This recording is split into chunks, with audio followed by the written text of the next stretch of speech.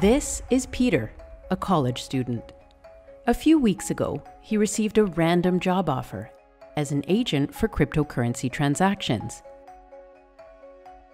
It promised a commission of $500 to $1,000 a week. Peter jumped at the opportunity because it seemed like easy money.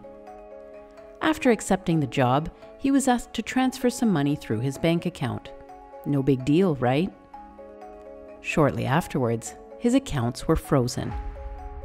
Unwittingly, he had become part of a money muling scheme, helping criminals launder illicit proceeds from trafficking drugs, arms, or human beings.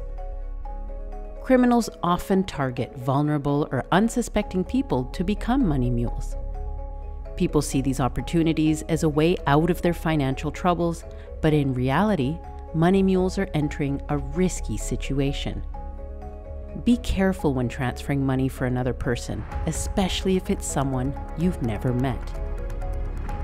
If you use your account, it could also become your crime.